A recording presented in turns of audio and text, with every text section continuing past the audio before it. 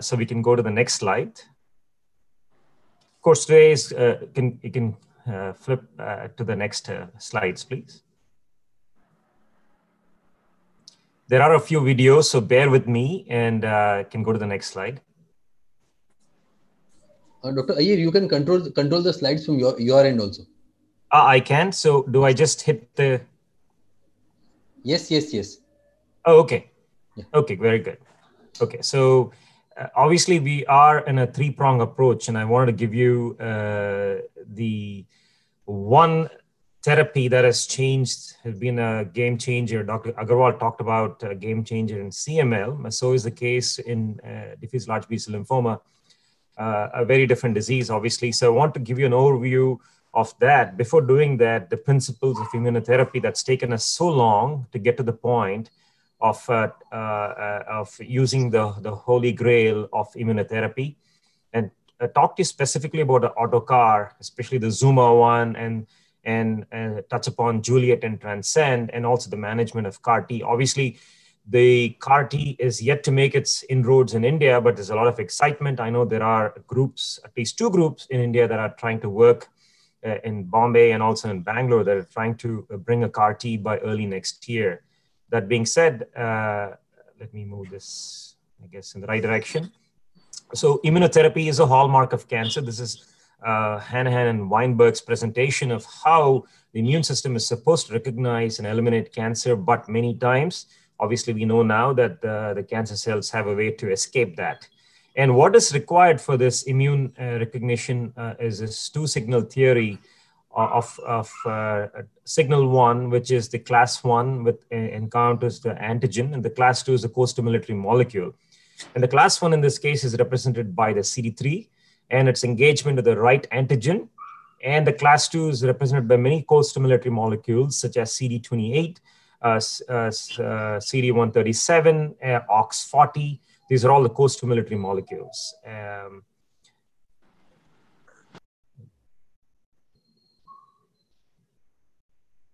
Okay, sorry. So the whole idea of CAR T was developed. I think I'm moving the slides a bit too fast. Okay, here we go. The CAR T development from discovery to FDA has been a long journey based on this 2-signal approach. From the year 1980, from when Dr. Iyer in Israel first developed an antibody with a TCR and transfected into a cell, since then till the work done by Carl June and Kokendorfer, Steve Rosenberg, and came along the various companies that outlicensed some of this work. And with the idea of, instead of taking a cell and trying to make it recognize class 1 and class 2, why not transfect the class 1 and class 2 itself into an immune cell of the patient and give it? And that, with that idea, the CAR T came about, and now we have at least 2 CAR Ts approved in diffuse large B-cell lymphomas and 1 in mantle cell lymphoma.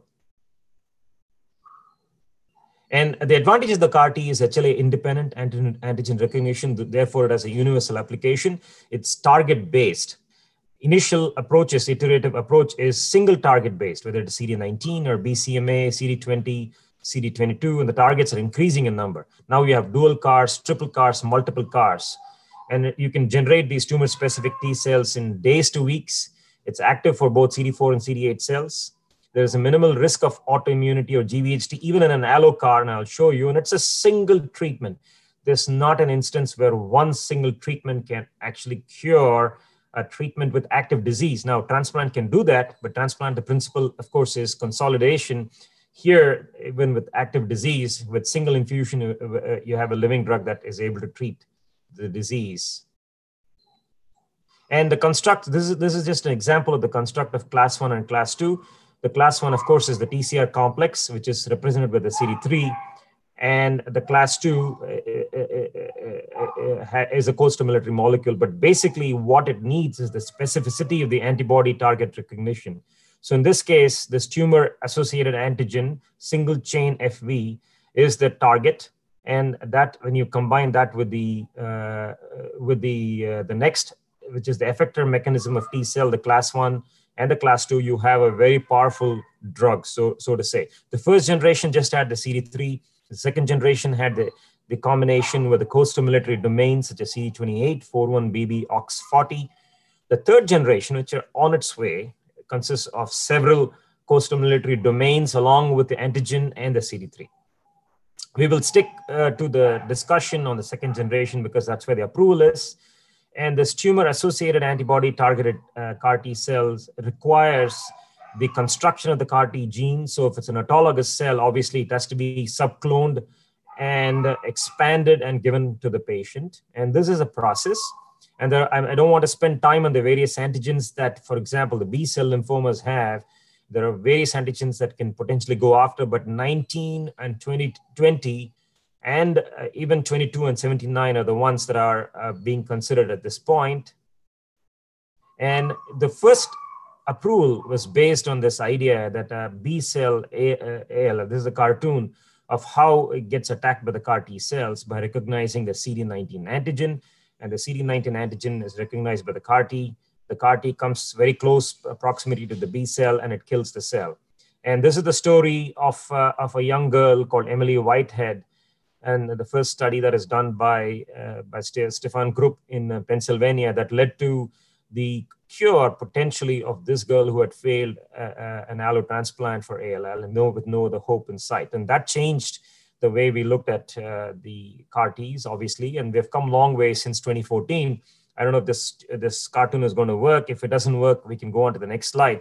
There are several viral vectors that allow these TCRs and antigens to be packaged into the cell. There's lentivirus, there's retrovirus. The lentivirus, there are advantages of one versus the other. There's some of the approaches used by, for example, the Kite is a lentivirus. The Novartis drug Kymriah uses a retrovirus. Several groups like the Baylor group uses a retrovirus. And so you use a process called electroporation to push the gene of interest with the viral elements into the cell. And that's the electroporation. Or sometimes you also do a transduction process, which is slight variation of that. And the autologous CAR Ts are the way to extract cells from the patient, sort of like a pheresis that happens, except that you don't require stem cells. You just take the nucleated cells and do that process of electroporation with the vectors of choice. There are issues with that. There's patient-to-patient variability. It's time-consuming. We have seen many patients' disease actually progress while they're waiting for this 3 to 4 weeks. The initial timeline was about 6 weeks. Now it has come down to about 3 weeks. And there's also some commercial challenges. And for example, the Novartis compound, which is the Kymriah, the FDA has required a spec of 70% expression of the target. If it is less than 70%, it's called off spec. You also have to look for interferon release. And if the interferon release is not adequate, then the product comes back as not meeting the specifications. But those are high standards. Now they're negotiating with the FDA to see if they can lower down to 60% or so and still allow this to happen, because despite 60% electroporation capabilities, the CAR T still seems to work. But there are these issues with autologous CAR T cells. And I just want to mention that allocars have changed, and it's going to be the next wave. I won't show you much data on this. And the reason this is more germane is because we all heard about the CRISPR-Cas9, the two ladies that won the Nobel Prize, Jennifer Doudna and Emmanuel Charpentier. So we actually are doing a study with an allocar, which allows us to select donors and have off-the-shelf CARs and take out the class 1 expression in the allocar so that there's no GVHD. And CRISPR-Cas9 obviously allows for this precise genome editing to happen. And it's a one-step multiplex editing to produce an allogeneic CAR. And you can also put the genes of interest, in this case, the antigen and also the target. So that's one way of doing it. There is also another approach that is done by, spearheaded by Hari Parameswaran, who you know very well. The current manufacturing process takes time. He uses a Milteney technique that allows the live production of a closed system and creation of a CAR T that can be infused within about 7 days. So the CAR T that comes from CRISPR-Cas9 is highly efficient. The TCR knockdown, which eliminates the GVHD, is almost close to 100%. The class 1 MHC knockout improves persistence. And in this case, sometimes beta-2 microglobulin is also knocked out so that it allows the expansion of the CAR T. So it's very exciting times. But in some ways, we are with the auto CARs, and I explained this to the patient, wherein you have Robert Downey Jr., and when you do the CAR T process, he becomes Iron Man, or if you will, Clark Kent. For an allo CAR, obviously is a Superman. So you have two examples of an auto CAR with Robert Downey Jr. or with the Superman who comes from out of Earth and is the actual allo CAR and still able to save the Earth. And that's the analogy that I use. But I just wanted to go back to some of the clinical studies that have been done with CAR T in diffuse large B-cell lymphoma and with ZUMA-1 and Juliet. As you all know, the diffuse large B-cell lymphoma landscape has changed. But these are some of the few slides set to show where the effort of CAR T currently is ongoing. Most of the work is in China, and there are about 200 studies and followed by the United States. The rest of Europe has about 20 studies or so. And you can see that everything else is a gray area without any activity, and that needs to improve, obviously, with collaborations. And I won't spend much time on what we are doing, but we have done about 250 to 300 CAR Ts in various tumor types, including CAR T cells, TCRs, including NK CARs, the ACTRs, CTLs, and we have had the experience of not just in diffuse large B-cell, but also in other tumor types. So coming back to diffuse large B-cell lymphoma, it's a second generation CAR with the CD3 domain and the co-stimulatory domain being either CD28 or 41BB. And the CD28 domain obviously is the Kite product, and the 41BB is the Kymriah product. So we'll talk about some of the data. We know about diffuse large B-cell lymphoma is the most common lymphoid malignancy. The initial standard therapy is non-targeted cytotoxic therapy, but there's a 60% failure rate. And the second line standard therapy is largely ineffective with 10% cure rate. And this comes from the Scholar study that showed that patients who relapse after 2 lines of therapy have a poor cure rate and they succumb to the disease eventually. So not all of them can be cured. And this is the spectrum of the diffuse large B-cell that we won't spend much time on the biology, but there is the GCBs and the non-GCBs and the high-grade B-cell lymphoma and the double expressive lymphomas and the non-GCBs that are unclassifiable. And the second attempt is always a question of cure versus palliation, particularly after 2 lines of therapy. At least in the United States, beyond CAR T, there are other approvals, including the CD79, polatuzumab. There is recently an approval of CD19 and monoclonal antibody, the Monjovi, or the tafasitamab, along with lenalidomide. So there are more options, but CAR T still remains as one of the most promising in the long-term data. And this is the data with the various CAR Ts. I put all the survival curves in one slide to show you that ZUMA-1, the overall survival curve, looks very promising. And the median, the 4-year data actually shows that it's about a 50% CR rates, potentially translating into cure. Juliet, very similar. The CR patients are the ones who live longer. Transcend is with the liso-cel, and I'll spend a few seconds on talking about that. And very similar data, which is not yet approved, but very likely will be approved very soon. Okay. So, एक PDF अलग बनाना, attachment का अलग बनाना है. Right. Okay. I think there's some background noise, but I wanted to talk to you about the ZUMA-1 phase 2 study design, which is the Escarta or the Kite. It's a multi-center phase 2 study, which is in 2 cohorts. The cohort 1 was refractory diffuse large B-cell. The second cohort was primary mediastinal large B-cell transformed follicular lymphoma, and it had about 20. The majority of the patients were diffuse large B-cell lymphoma. You can see the key inclusion. The treatment included leukapheresis, no bridging therapy. That's the important part. The patients were given a conditioning therapy of Cytoxan and fludarabine to allow these cells to go in, because previous studies had shown that without conditioning therapy, there were issues. Either the CAR Ts wouldn't work or there were toxicities with the CAR Ts. And the primary endpoint was overall survival rate, and secondary endpoints are duration of response. So there was a pre-specified interim efficacy analysis in 50 patients. And you can see the data on the next slide.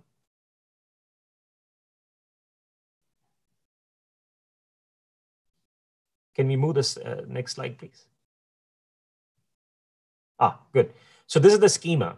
If you look at the schema of the CAR T, and this is true for most CAR Ts, you have leukapheresis, and that timeline is variable. Today, it's about 17 days for Yescarta. There is conditioning chemotherapy. So you start your day with -5. It's 3 days of conditioning therapy of Cytoxan and fludarabine. So day -5, -4, -3. And sometimes we use growth factors on day -2, -1. And the patient is admitted overnight, so which means all of this is done as an outpatient. And day 0 is the infusion. And then this toxicity monitoring that goes on for 30 days. I also marked this note for day 14 because most of the issues happen in the first 2 weeks after infusion. Why? Because the cells proliferate, and I tell the patients that each cell, so these cells are given in millions, about 100 million cells, each cell multiplies by about 10,000. So it creates a lot of noise, creates a lot of cytokines. And the end of it around day 10 to day 14 is when it kills the target cells. So all the activity and the noise happens in the first 2 weeks, and eventually the patient's potential side effects recover, and then they're ready for assessment by day 30. Next slide, please. Okay, so the CAR T expansion, as I told you, is about 10,000 times, and this is early studies that were done, and persistence after axi-cel lasted for as long as a year, so, with a median of about 3 months. Next slide. Sir, yes, sir, you can have the control over you. Okay, I'm not able to move the slides. Touch on the slide, sir. Oh, touch on the slide. Okay. Yeah. Okay, good. This is the baseline characteristics of this diffuse large B cell and the primary mediastinal B cell lymphoma and the follicular transformed lymphoma patients. Median prior therapies are at least 3 to 4 with up to 7 or 12. The high IPA score is also high. And you can see that many of them are relapsed refractory entering into this phase. About 20% had prior transplants. And the Zuma responses at 1 and 3 months, you can see the initial responses, the best CRs were about 52%, 3-month CRs were about 39%. And the significant response of about 76% was versus the historical controls, which I showed you earlier, was a scholar study, was about 20%. And so dramatic improvement. The CR rates with greater than 3 months of follow-up, it differed in patients between based on how they entered the treatment protocol.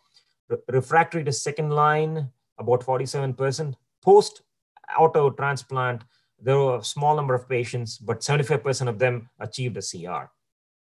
And the overall response rate was seen across the subgroups. If you look at refractory, the IPI, the score, and also most importantly, because we'll talk about some of the side effects, the use of steroids or use of the anti-IL-6 antibody did not change the outcomes, and they still did fine with the treatments. The safety, I'm going to spend a little bit more about the safety, but clearly the two things that stand out as side effects that requires admission for these patients are cytokine release syndrome and neurological toxicity. They are reversible, but they are almost seen in almost all the patients, 80 to 90% of the patients that get this therapy. And there are some correlates. It has to do with cell expansion. It also has to do with the disease burden. And those are the two main parameters that we see that correlates with CRS and to a large extent to the neurological side effects. And we have now great ideas. But I want to show you some clinical vignettes. This is a 62-year-old male with diffuse large B cell, went through this usual R-CHOP, R-GDP, R-ICE, and also lenalidomide with Rituxan, no response to the last 3 lines of therapy. This is the baseline, and you can see the PET scan is completely turned negative. And these are dramatic initial responses. We are awed by it, not anymore, because this has become the norm for patients who go on to receive CAR Ts, whether it's auto CAR Ts or some of the allo CAR Ts that we have. And this is another example of a patient who had the skin lesions. Who actually was a patient who came from India with a lot of these skin lesions. And 1 month after the treatment, you can see the resolution of all these skin lesions, which are all diffuse large B-cell lymphoma. And the Zuma at follow-up at 15.4 months, you can see that 56% of the patients are alive. The overall survival was pretty impressive, and you starting to see a flat line at 6 months, 12 month, and 18-month mark. And now we have a 4-year follow-up data from LOCK with Sattva Nilapu, and Sattva Nilapu at MD Anderson led this study. It was published in New England Journal of Medicine in 2017. So the 30% of the patients in remission at 1 year, if you went back and looked at the CAR T expression, they did not have the CAR T. But clearly there were patients where the CAR Ts are still there, but still the durable response was still present in patients without the CAR T itself, telling us that the responses that are seen very early on were also durable. And this is the impressive part about it. But there is something to do with the persistence of CAR T, and we don't know what that cutoff is, whether it is 1 month or 2 months or 3 months. But clearly what we're seeing as a pattern is that if the response lasts for at least 3 months to 6 months, I think they're good. Beyond 6 months, if the response persists and they maintain a CR or even a PR, that's a good sign. But anything less than 3 months, the biology is very different. And we're starting to come up with other strategies on how we can overcome some of these problems. Perhaps one of the problems is the lack of persistence of the CAR Ts at that point.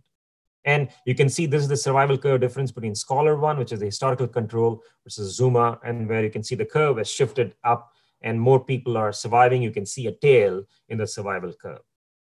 And the multi-center, and this is just a slide to show you the various CAR Ts that have been studied. The ZUMA one is the one that I talked about. The Juliet is the Kymriah with a 4-1BB, which has the retroviral and very similar response rates. And then the Transcend is the Lysocell, which is not yet approved, which will likely be approved this year. There are various parameters. I think the manufacturing successes are different. One of the things that we notice about the Novartis is the time taken for production of this autologous CARs takes a little longer.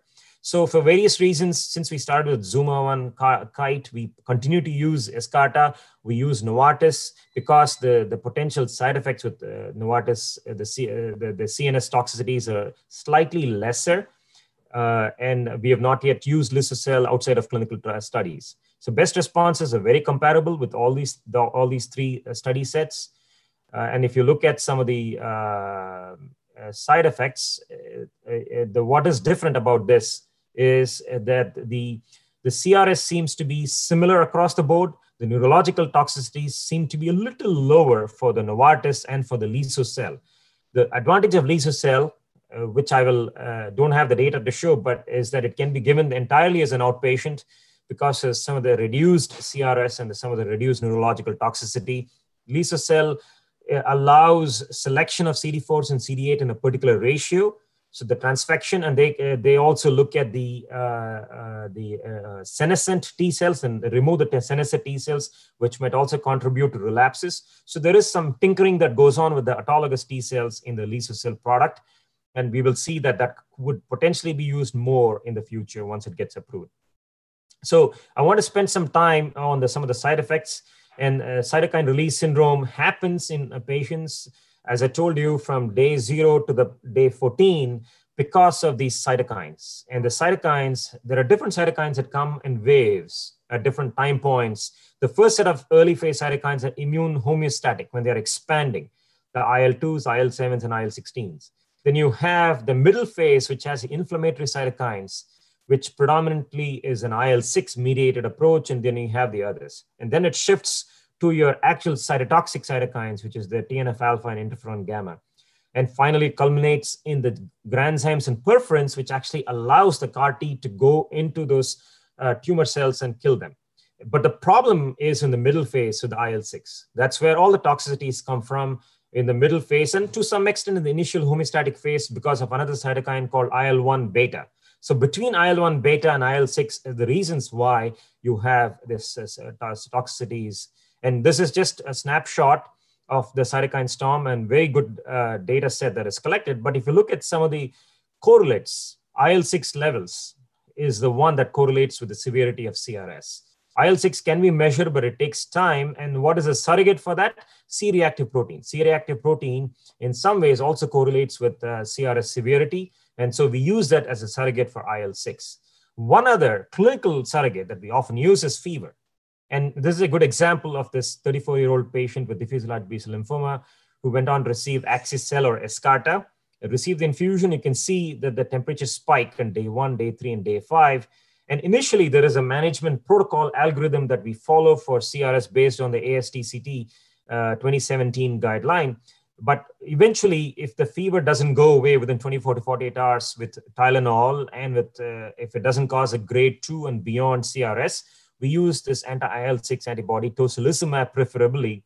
And you can see after tocilizumab, the C-reactive protein goes down. So it's a good way to control the CRS when used very early on. The timing is very important. We don't use steroids for CRS unless there are other issues. And the only reason to use CRS, the steroids, is for the neurological toxicities. Again, there is an association between CAR T expansion and response and the side effects potentially, including the CRS. So obviously there is also the other parameter, which is the conditioning chemotherapy. Conditioning chemotherapy has been slowly tweaked. We use Cytoxan and fludarabine. Some groups are using bendamustine. Some groups are actually using fludarabine and radiation, and there are new ones that are coming along. Some groups have also used high-dose Cytoxan and fludarabine, and that is something that we use for an alloCAR because of the potential for GVHD and rejection. So there are all these parameters. One thing I have to say, the tocilizumab steroid use in these studies did not change the responses, but steroid use, it affects the neurological problems. So if you would prefer not to use steroids, you would not use steroids in our patients. The one other parameter that also causes CRS is the disease burden, particularly in leukemia. In leukemia, the disease burden and also the compartmentalization in the blood, the cytokine storm, is also much higher. And one of the ways that we monitor the neurological toxicity, it's now called ICANS, ICANS, is by this mini mental status exam, which is now modified. One of the key things is handwriting. As you can see on day 4 at 9 a.m., that's the handwriting with a good score. At day 5 at 1:30 p.m., you can see the handwriting getting worse, and the patient gets tocilizumab and some improvement. And by day 6, 9 a.m., you can see that the handwriting is back to normal. So it's very dramatic. It's very reversible. It's a dramatic phenomenon. And sometimes it is not so. We have to take the patients to the unit. We have to give them high-dose steroids. There are protocols for that. And we sometimes have to intubate them as well. We have to call the ophthalmologist and neuro-oncology, the neurology services to help us out, do EEGs and many things, and take them through a supportive care process. We have also found that HLH can also happen because these CAR Ts are too powerful, and these CAR Ts can start attacking the bone marrow, and we've had instances where HLH have been very severe, which have been managed like an HLH that might happen in other situations. So I won't spend time, but this is the CAR Talks guidelines. We meet every week to talk about every patient that goes on CAR. This is headed by Satva Nilapu and Iyer Paul, who run the CAR Talks committees, and it's a beautiful program. I think you can all have a chance to visit that. These are the treatment algorithms for CRS. I'll be able to answer any questions later on. Won't spend much time, but wanted to spend a few seconds on the patterns of failure. There is this patterns of failure that is seen in patients who fail this within first month of primary resistance. And there are responders for the most part, but even in the responders, there are patients who relapse early. It's about 20% of them. And there are people who relapse late. And even in the CRs, the durable CRs, about 40 to 50%, as I mentioned. The late relapses are beyond 6 months. They're about 5%. And the early relapses, the one between 3 to 6 months, is about 15%. They're all different reasons why it happens. And I won't spend time. And these are all the potential causes for the CAR T failure. It could be tumor related, it could be the product itself, it could be the host features, including the comorbidities. Microbiome is a big player in this. And these are some of the markers that have been studied in Zuma-1. Clearly, what was seen was this peak CAR and CAR AUC, which means the time it takes for the CAR T to expand, and the expansion and how high it remains. It seems to be one of the reasons as a marker for durability of response. And with different CAR products, you have different answers. And obviously, this is something that is going to be investigated in the future. Primary resistance is a big problem for CAR T. Even though 50% are cured, 50% are not cured. Again, we have this 50% problem with transplant. Now we have 50% problem with the CAR Ts. And the primary resistance come in various shapes and forms. One such form is the overexpression of exhaustion markers, which is PD-L1 in the tumor type, as a way to escape this CAR T. And there are many other reasons, including the BTK pathways. So we are combining them with acalabrutinib. We are combining them with with anti-PD-1, anti-PD-L1 antibodies. ZUMA-6 was a study with an anti-PD-L1 antibody. The data has yet to come out. And that being said, I think one of the ways to improve the efficacy of CAR-T is to try and understand what happens. And then yet there's another problem. There's antigen escape.